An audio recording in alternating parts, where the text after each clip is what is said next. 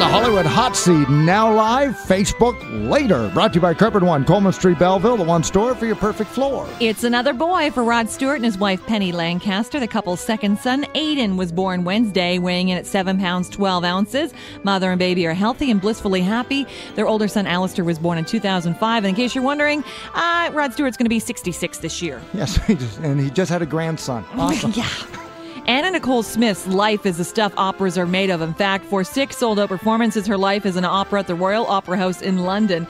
Anna Nicole was written by Richard Thomas. He says, "You've got a lot of comedy, but you've also got a lot of heart-wrenching horror in a way. So the challenge was to morph this from hyper-real comedy into a bleak end." It premiered last night, and lawsuits are pending. A comic who was a longtime friend of Sam Kinison says recently obtained DNA tests show Kinison was the father of a girl and not him.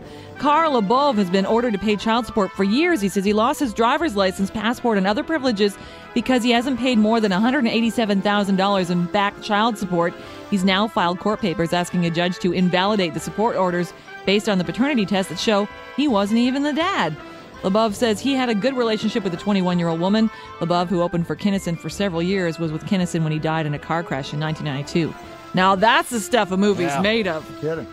Lady Gaga's endorsed a YouTube video of a young Canadian girl singing the Stars hit Born This Way.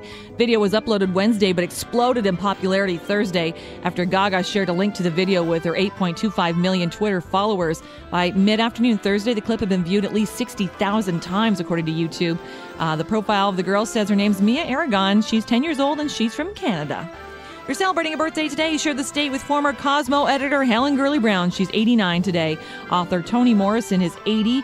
Vocalist Yoko Ono is 78. And Sybil Shepherd is 61. Vocalist, good one. Thank you.